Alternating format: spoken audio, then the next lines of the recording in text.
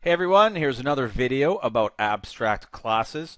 Now in the previous video where we introduced you to the idea of abstract classes, we had used this project here that had to do with shapes, circles and parallelograms and stuff. And then we'd shown you how we sort of transformed it a bit to end up looking like this, abstract shape, and then the classes build in off it, and just the basic idea of what abstract actually means.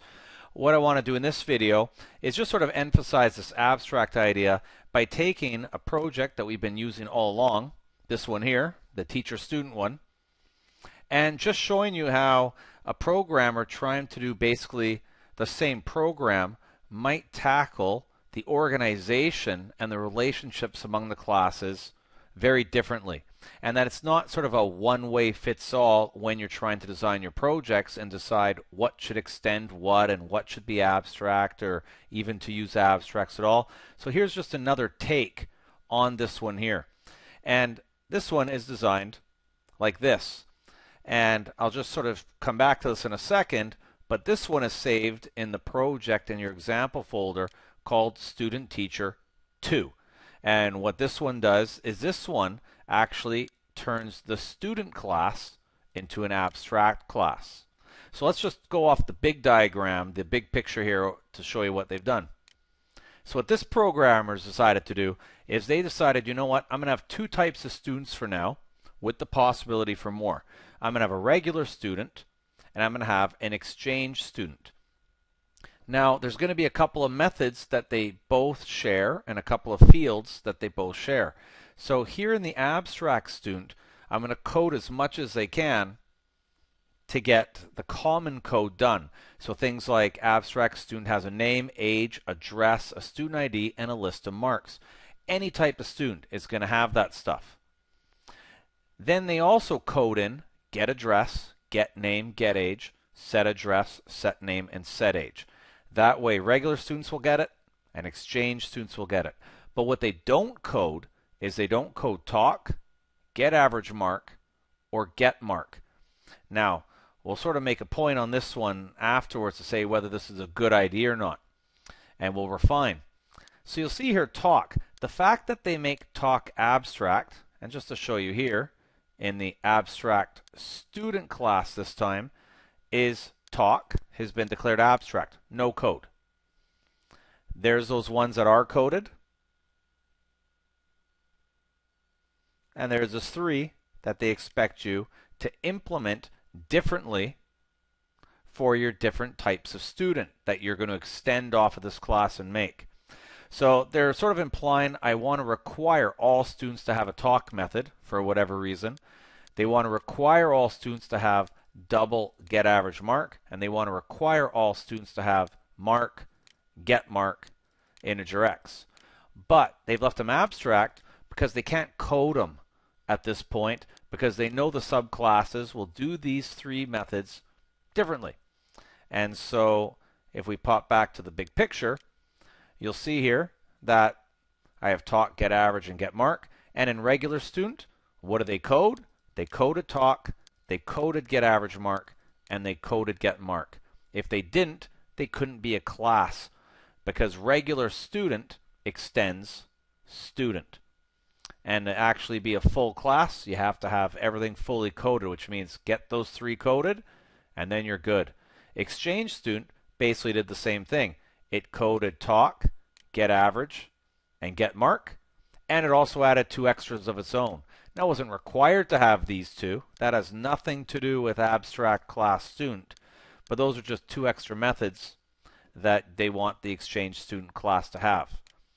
Now, the overall result when this is all done is you can peek at the class. You've got your student, you got your regular student, and there's those methods coded in.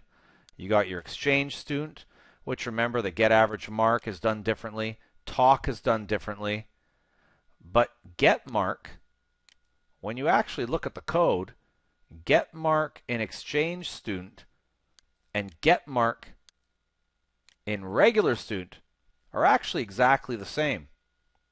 So in a way, this programmer's made a bad decision here.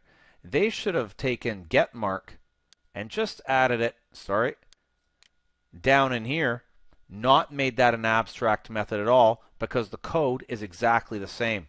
When you make things abstract, generally you're implying that the subclasses are doing those methods differently. Okay, maybe they do them the same though, and this is okay, but it's generally implying that different subclasses will implement them in different ways. So, how does this end up changing our runner or our program that uses these classes? Maybe what are some pros and some cons there? Well, let's just take a look at the runner here. Here's the runner. Here's one thing you can't do anymore. You can't go student Andrew is a new student. Student is an abstract class. It's incomplete. There's methods not coded there that are declared abstract. It can't create one in memory, right? You can't instantiate a new instance in memory of an abstract class. So that line doesn't work anymore. But you can do this. You can say Andrew regular student. You can make a new regular student. You can do that. You can do that. You can even do this, student. Even though that's an abstract class, Bob is a reference to type student. This technically isn't making a new student. I'm making a new regular student. That's good. And this memory address points to that regular student. Because if you remember our inheritance, regular students are or is a student. An exchange student is a student. So they can be substituted in. And so these lines down here are totally fine.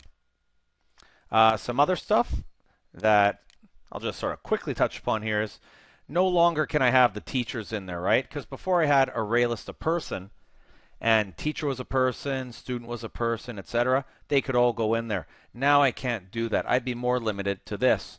I could make an array list of student called students, and after I make it, I could add in regular students and exchange students, and even Bob, who's just a student, and Jenny is just a student, could be added in there because they all qualify as student types.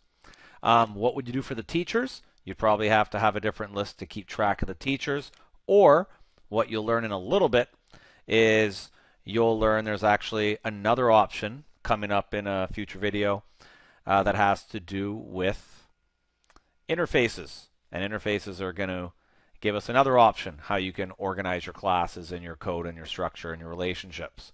So we'll see you there. Try a few practice questions on this and hopefully they go well.